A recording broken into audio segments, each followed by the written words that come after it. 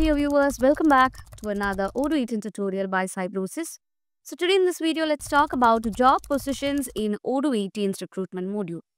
In Odoo 18's recruitment, job positions are central to the hiring process, and this guide explains how to create, manage and publish job positions. So let's begin with viewing the job positions. So here in the recruitment, the main recruitment dashboard displays all job positions including active and inactive ones. So here are all the different job positions that too represented in a Kanban card view.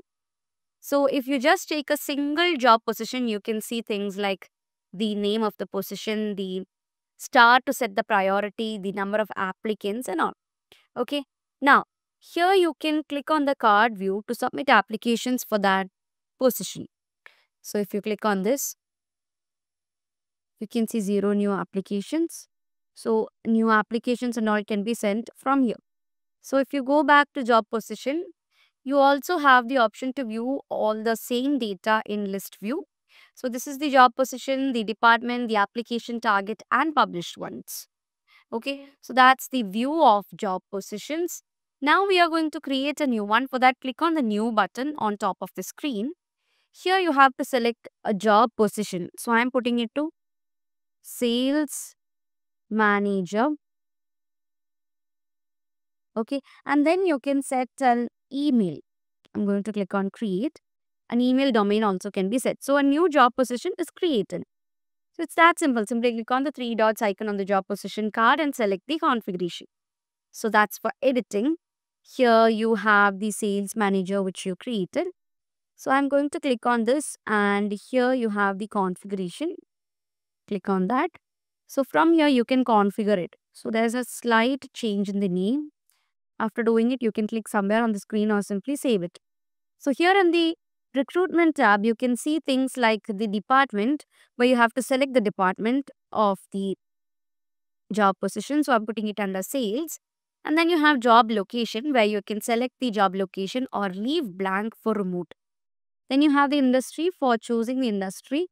So I'll put simply entertainment. And then you have the email alias. So if you have already given any email alias for this sales manager, that will be taken over here. So next you have the employee type where you can select the employment type, whether it's permanent or temporary. Okay. And then you can set the expected skills from the candidates. So you can choose whatever it is. I'm choosing adaptability. And then you have the company. Okay. So the logged in company will be taken. And then the mission date. So here, which is set to update candidates availability once hired for that specific mission. Then you have the target. So here you have to enter the number of positions to be filled.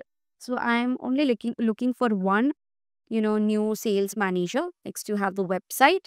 So you can select the website to publish the job on from here or leave it empty to make it available in all the other websites. Next, you have the recruiter where you can assign a recruiter. By default, it's the logged in user. Then you have the interviewer. So from this, drop down, you can select 2 or more people. Okay. Then you have the interview form. So here you have to select an interview form and the one is recruitment form. So let's go on to the internal link of the interview form. Okay. So if you go there, you can see the interview form here. So you can create a new one from here as well. Okay. So you can click the interview form using the survey builder and you can refer to the survey essentials from, the document which is the survey essentials. Okay. So from here the creation is possible where you can choose the recruitment, the name of the recruitment and all such details. That is the interview questions obviously is given here. That the questions, the options, the description and the end message. All such things of the interview is specified over here. Once you are ready with it, you can simply share it. Okay. So to share it, you have to choose an existing recipient that can be chosen from here. So I'll send it to this person and then you can start the certification survey. So I'm sending it.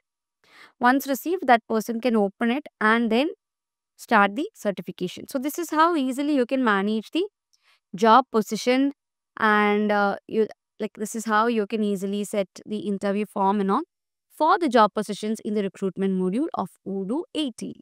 So I hope that's clear for you guys. Thank you so much for watching and see you guys in the next video.